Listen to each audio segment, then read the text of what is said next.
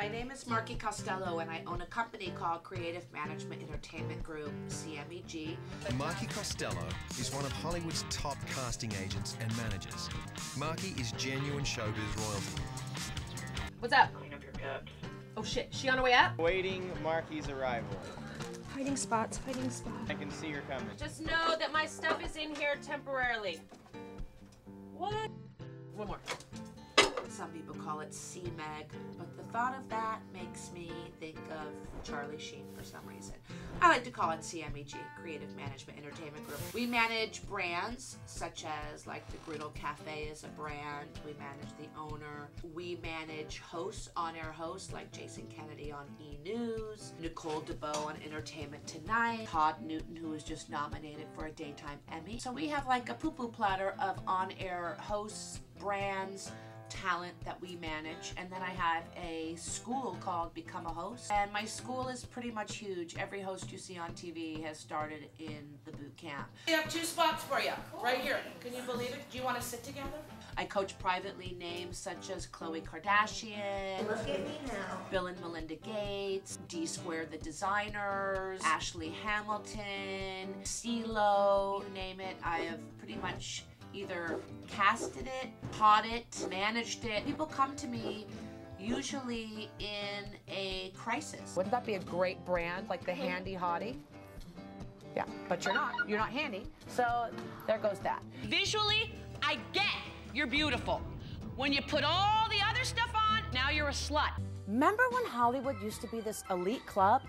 See, it used to be, to make it in Hollywood, you had to have talent, and lots of it. Not to mention dedication, hard work, perseverance.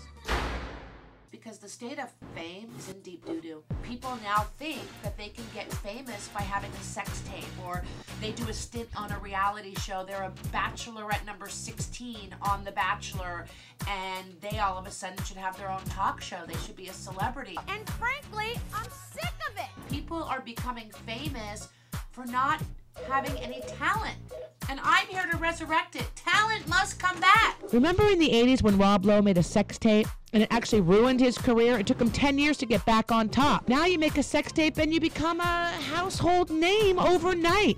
We need to get back to the 80s where sex tapes were career ruiners, not career makers. What I'm going to do is I'm going to take talent that probably had a better chance of being struck by lightning than making it, and I'm going to rehab them. Yes. I'm gonna fix their hair, their nails. I said 15. Oh, 15, okay. No, Lose 15 pounds. I would love to. Get your hair cut like in a night, like color. Get the color organized.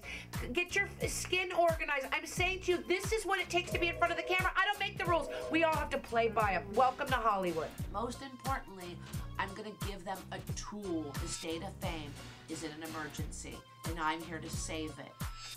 Why me? Because I'm the gatekeeper. Who else but me? My grandpa was Lou Costello. My step-grandpa was Dean Martin. My dad is a record producer. I'm born and raised in this kooky, crazy business, okay? My mother was a casting director. I eat, sleep, and drink this world. I think a lot of people want to be trained by Marki because she is the best in the business. You can build a brand. Take some crazy girl I just met yesterday in my office. Her name was Josie. She was on Dr. Phil, did some reality show. I'm Josie.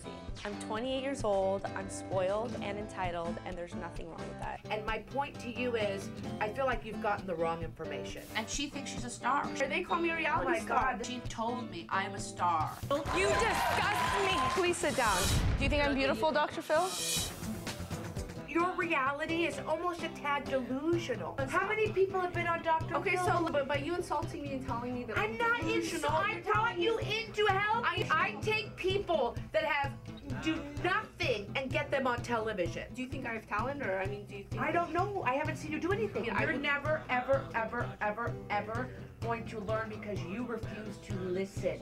So you think I'm insane? Do you know the definition? I asked you a question. No. I didn't say. Do you see how you I asked you a question and you go, you think I'm insane? This is why Hollywood is in a state of shock. Okay. Hollywood needs to be rescued from people like you because you're not listening.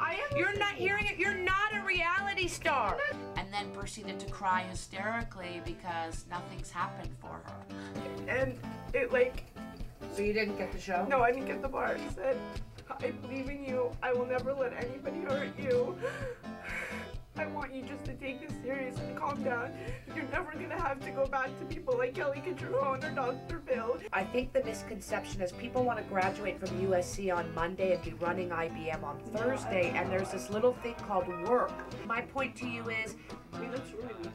not mean. This is the reality. Unfortunately, it's the and my name is Marki. I'm gonna rehab her like a house in Los Feliz that hasn't been occupied in 40 years, that's infested with termites, and that's sliding down the hill. I'm gonna rehab her so one buyer will want to live in her home.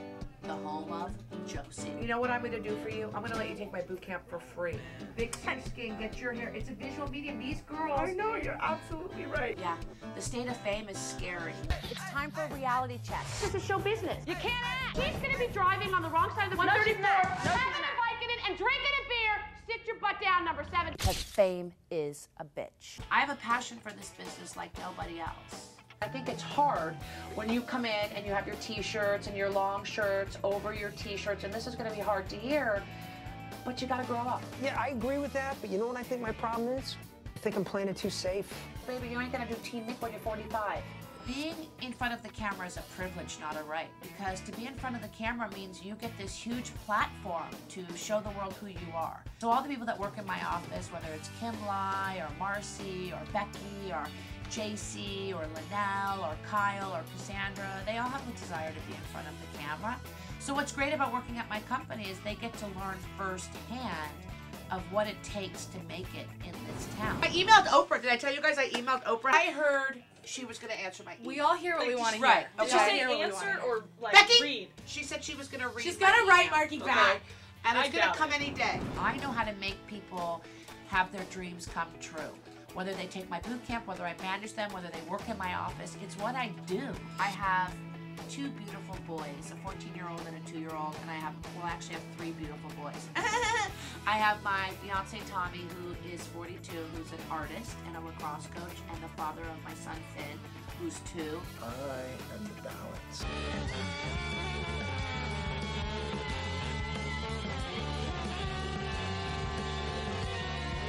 Our SWAT team is on the way. He's great about bringing the kids by and making sure that they have mommy time and daddy time. Yummy! He's crazy and nutty, but he really is sweet. And yet, we put it all together and make it work somehow. And I have the beautiful Finn Patrick Johnson, who's 2 years old, who I tell you, this kid is going to be an actor. And I'm the first person to say never put your kids in show business. I never want to be a stage mom. I never want my kids to go down that road. But by hook or by crook, this 2-year-old, I can tell it's in his genes. He is going to act. What are you doing? My 14-year-old is a musician and a really good student and actually loves movies and has been doing movie reviews. He really wants to do that. How bizarre is that? I guess it's true that saying, your kids pick who their parents are. I'm proud to have her as a mom, and I think she did a very good job with her career and her family. I don't know. God has a weird way of working everything out. I don't want to be a host. I want to be more of a movie critic. Mom, look at this. As long as I can get my career started, I'm not living at my mom's house when I'm 30. Point is, I love my family. I wouldn't do what I do. I wouldn't work as hard. Are you excited for your surprise? Tommy's getting a surprise. Yay! I get excited over cupcakes. Kick, cut, patty whack, give your dog a bone. Let's see your bumper. bumper. Let's see your bumper. Wow! Wow! Your whole car is painted. We worked together and we surprised him. He thought he was just getting his bumper fixed. And we did the whole car, man. we did the whole car. We painted it. It's sick. It's sick. I thought it was actually someone else's. And I'm going to pass it down to Finny one day because it's 20 years old now, almost. So yeah, man, I'm psyched. Thank you, baby. That was a good one. I love you. I love my family of workers. I love all the people that work for me. I've been here for probably over 3 years now. And 3, 2, it's like Sesame Street, but for older people. So that is my passion on the side of my work. I'm the only person on the planet who's done both parts by themselves at the same time. I'm proving to you. Oh, the first base. Who is on first? Who's wife? Yes. Well, after all, the man deserves it. Who deserves it? Absolutely. And I go on the whole time. But most importantly, if I couldn't do it without the staff, I couldn't do it without my family, I couldn't do what I do without this wonderful support system. I bring mess to a very clean environment. I think she has some kind of OCD form of some sort. So dusty. What the fuck is in there? What the fuck is in the microwave? So, yes. The neighbor's upset that you're cussing. I've been here 15 years. Throw that away. Coming into our office complaining. Where's the top to this? Oh, it's under my desk. Coming in to say what we can and can't say. Why is this dirty? Oh, we are going to say the word fuck. So get used to it. Thank you. These are called stains. I call them stains for a reason because they literally stain your clothes. Well, Marki's like taking, it's like that old story where that woman sews that straw into gold, right? We will be right back with the two eligible. Okay, so when you get like that, plug back into your audience. Remember, it's not about you. Okay. Takes those people, people just off the bus here, you know, with probably weeds them out, but there's people that have legitimate talent. They probably just don't know what it is or which direction to put it in. Take Lene Dunn. You know, she's hosting on MTV. She has her own show, 10 on Top. And I'm living my dream, all because of Marki Costello. And I think she pretty much, well, you know, points them in the right direction and gives them like the Tony Robbins of your life. This week we are tackling infidelity. Oh, God, no. How can we tackle infidelity? No. We're different than everybody else. We're focusing on the women, meaning the women that cheat, and we're focusing on what they really get. There are a few diamonds in the rough that actually do have talent, and I'm going to make it my business to find them. Hosting is the great balancing act. And to be a great host is to really make it not about you, but about your audience. You know, like, hey, this is what you should be doing, and this is how you can do it.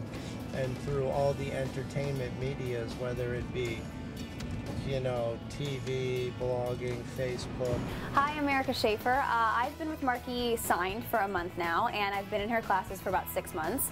And she's incredible. I mean, she has molded me into a very good host. So one host will be talking about NFL, and the other one's like going, hey, here's the cool things in the town. So maybe the audience will never get to Ann Arbor, but they will through you. And What are you thinking, Erica? I wish I knew what the hell Andrew was talking about. All I'm here to tell you is about Ann Arbor. That is my job today. I remember I met Jason Kennedy like 8 years ago in one of her classes, and he was, you know, you could tell right away that dude had talent, and sure enough, he's like on E! Entertainment. Marki made my dreams come true. I have an eye for talent. Why do you want fame and fortune and money and success? What does it mean to you? Ask yourself, be honest. Even if it's a shallow and vacuous answer, okay? Because the reality is we're living in a world where people can get famous from a reality show, a sex tape. It's easier to get famous now, but it's harder to sustain. You ever worry about your moment having passed? It's easier to break with a brand because we have the internet. You can create it. But once you break, can you sustain? You can if you have all of this knowledge. Everybody is acting out, and somebody has to be responsible, and that somebody is me. I think it's my duty to police the block. Stop sign! Kim. She's our gay-Asian because she's a gay Asian lesbian. I had to put this bird on the stop sign hoping people would see the bird and stop. I actually thought of like all that vibrating, pulsating metal between my legs. Family show. Hey! Stop sign! Do you think it's easy licking 2 lollies? No, it's hard to lick lollies. Agents want to be me. Agents want to be Marki the manager. You know why? Because Marki the manager can do whatever she wants. Did you get that? I'm Marki Costello, and welcome to Acting Out.